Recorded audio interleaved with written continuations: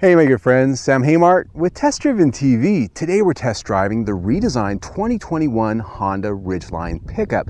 This is a vehicle that's been around for a little while, but it's got a few important updates for 2021, some new packaging that's available, and so I'm going to show it to you inside and out. We're going to take it for a drive out here in the desert, and then I'm going to tell you what I really think.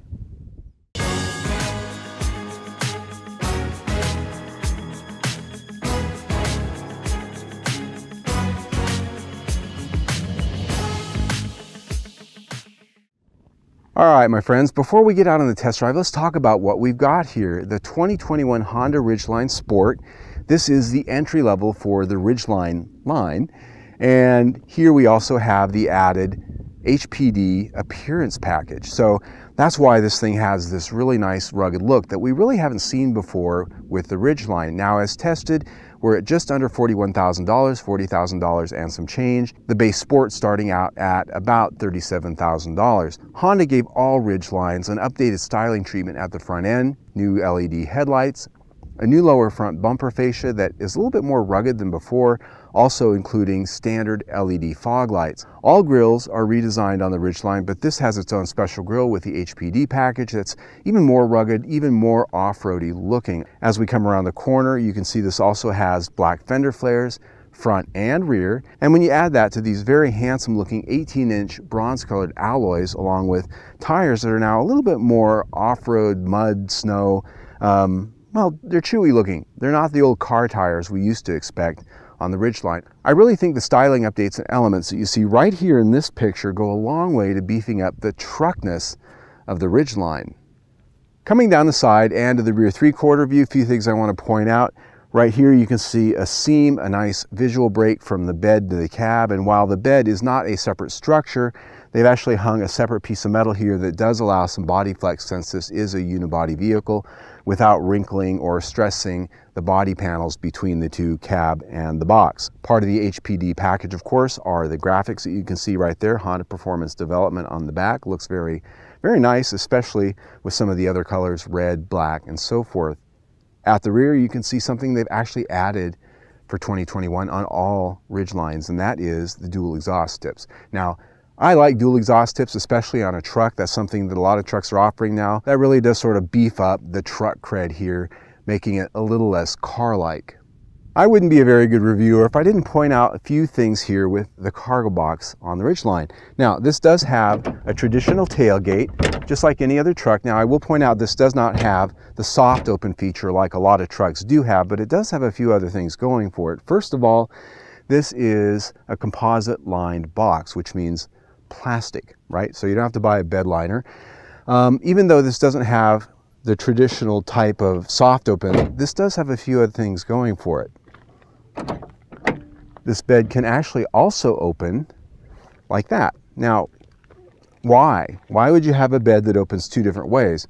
The main reason is because now I can get in closer to use this trunk. Now, this is a lockable trunk. You can use it with the key fob as well as the standard key. And look how deep that is. That's actually large enough to store a lot of gear in there, and it's lockable. So you can have lockable storage here in your bed without having to go to a tonneau cover.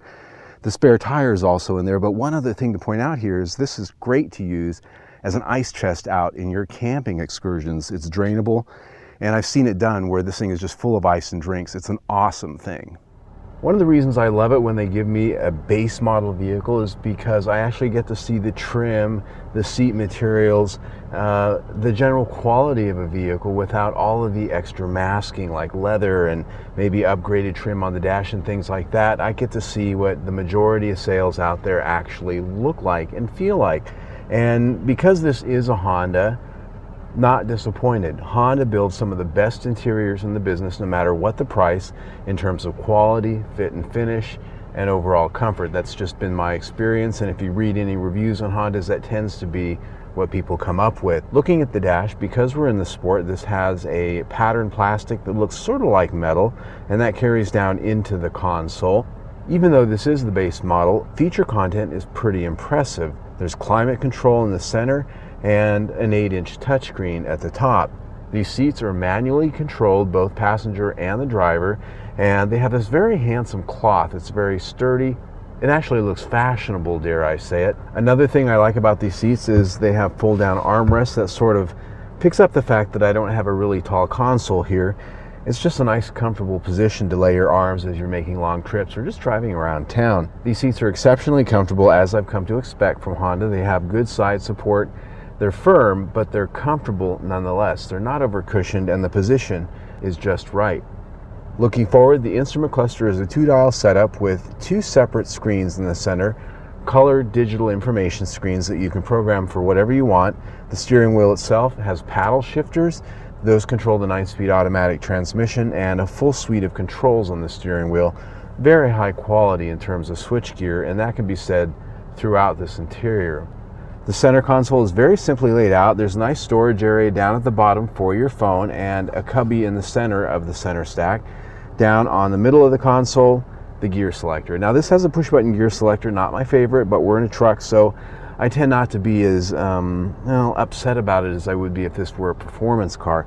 What's very cool about this is the center console storage. This actually has a roll top, and when you open that, you've got a huge deep bin down here. There's actually room for about 4, maybe even 5 Kleenex boxes, and down on the bottom are plenty of auxiliary power ports. Just like the last time I test drove the Ridgeline, I find that this rear seat area does have a nice high seating position. You can see that. My legs aren't perched up, and the same can't be said for almost anything this competes with. The Toyota, Ford, and Chevrolet midsize trucks, you do sit lower, and it's a little bit more of a cramped space back here. My legroom is pretty good, as you can see. These seats are set for my height, about 5'8", 5'9", depending on whether I'm wearing boots or sneakers. If I had a 6-footer up here, seat might be back a little further. My knees might be up against that seat. Now, comfort is the thing we need to talk about here. This is a pretty flat, firm seat. Not a lot of side support, not a lot of holding you going on here. While it's not an unnatural position, it's not the most comfortable in either. Now, these seats, they do fold up in a 60-40 split, allowing you to put big tall boxes and other gear back here, maybe a television from the big box store, something like that. And we do have a fold down center armrest in the center. Amenities, there are AC vents back here, which is very helpful on a day like today when it's 108 degrees, but there are no power ports back here. Now, this is a base model. However, we are getting to a point in the car market 5 years after this was introduced that that's getting to be expected, even in the lesser priced models. When it comes to rating this interior, I'm very impressed overall. It's a place that I have found comfortable, I found of high quality, and there's a lot of versatility going on here. This is a good place to start if this is base grade.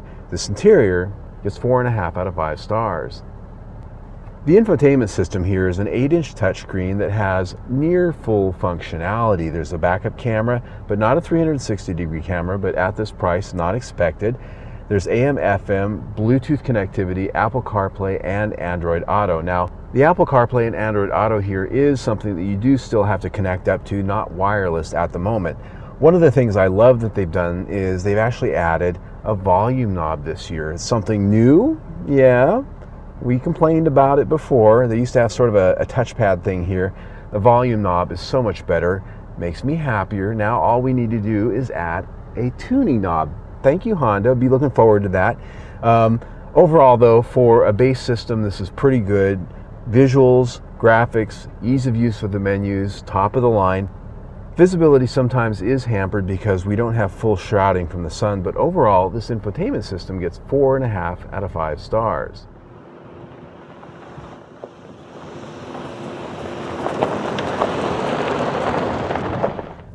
All right, my friends, I promised you a drive in the desert, so we're gonna start right out here in the desert on my favorite trail. And I think it's important to really take this truck out here and wring it out a little bit, because one of the biggest criticisms I've heard of the Ridgeline since it came out is that it's not a real truck, right? It doesn't have a truck frame.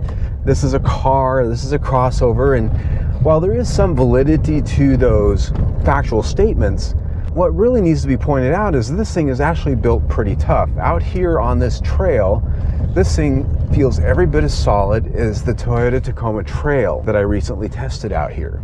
Isolation over some of these rough bumps and rocks, things like that, it's very good. The suspension isn't bottoming out. I'm not feeling crashing or any kind of structural weakness that makes me feel like this thing isn't tough like a truck. Well, the trail's a great place to see how maneuverable this is and, well, how tough it is over the rough stuff. The desert washboard road is really the place I like to test any truck or crossover or SUV vehicle, because it tells me how well built this thing is.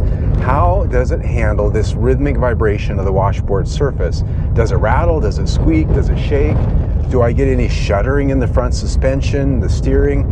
And the answer to that question here in the Ridgeline is no.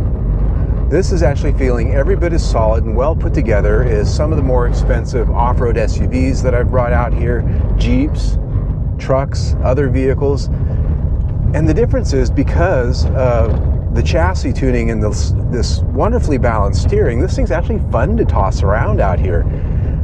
I'm actually going quite a bit faster than I normally would in a lot of vehicles because this thing is just, it's so predictable and so tossable. This is a vehicle that just feels very well composed on rougher surfaces like this. So it definitely passes the washboard road test. Now, while I say the most important place I can test a truck is off the pavement, the reality is this truck is probably going to spend most of its life on the pavement.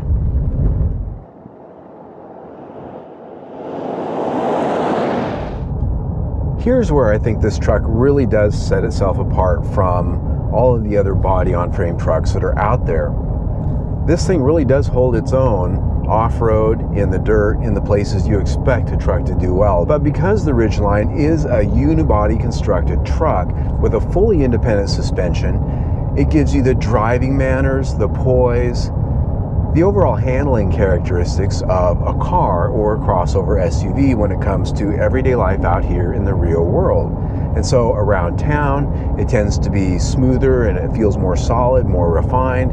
And at speed out here on the road, it's actually pretty quiet. Very little, if any, wind noise. A lot of trucks tend to have wind noise. So when it comes to handling, I'm very impressed. This is fun to drive. It's solid, it's refined, it's all the stuff you expect in some of the better sedans and SUVs out there, only it has a truck capability. Chassis gets 4.5 out of 5 stars. Since the first time I drove the Ridgeline 5 years ago, a few things have changed, but a few things remain the same. What's changed? All-wheel drive is now standard, and the 9-speed automatic transmission that was one of the transmissions available is now the standard transmission. So we have a 9-speed, all-wheel drive. What hasn't changed is the 3.5-liter V6 underhood single overhead cam.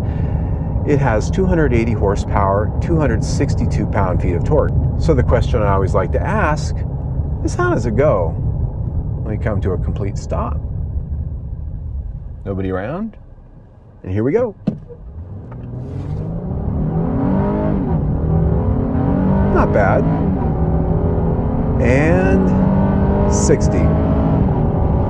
It has decent punch. It has a pretty nice sound too.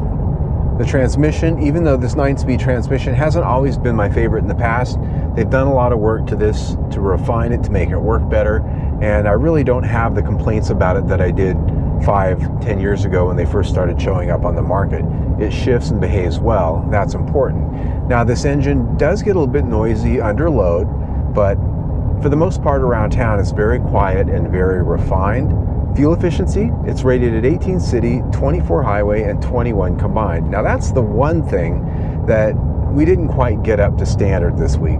In my week with it, I got 17 mpg, but I do give a little bit of deference to the fact that the AC was on all the time and that the auto start stop didn't engage because it was so hot. Overall, I'm very impressed with this powertrain. It's refined, it's quiet, it behaves, it has power when you want it, and all-wheel drive standard. You don't get that in any of the competitors out there. So powertrain comes in at 4 out of 5 stars.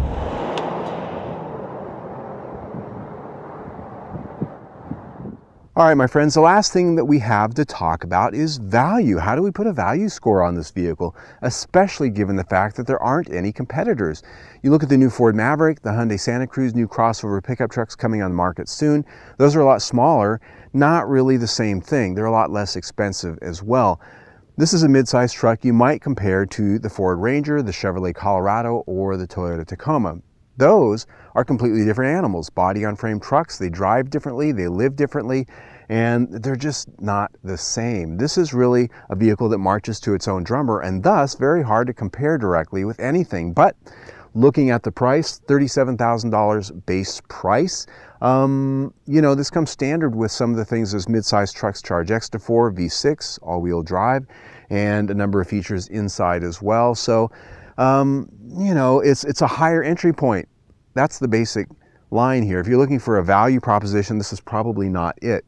When we look at options pricing, $2,800 and some change for the HPD package, I think that's fair.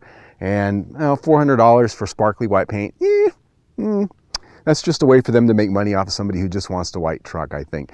That said, I still put value at 4.5 out of 5 stars. When you put that in with everything we've already talked about, we're at 4.5 stars for the review. And you know what else? I like it. I like it well enough that I would buy it. If I were in the mid-sized truck segment, I would probably choose this over the Ford Ranger, Chevrolet Colorado, and even the Toyota Tacoma. And the reason why is because we've got Honda quality. This thing drives absolutely wonderful. It's comfortable, especially around town.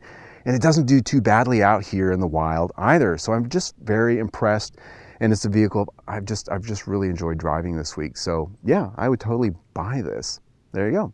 If you like the video you just saw, click right there, see my latest one, or better yet, click down there and stay tuned.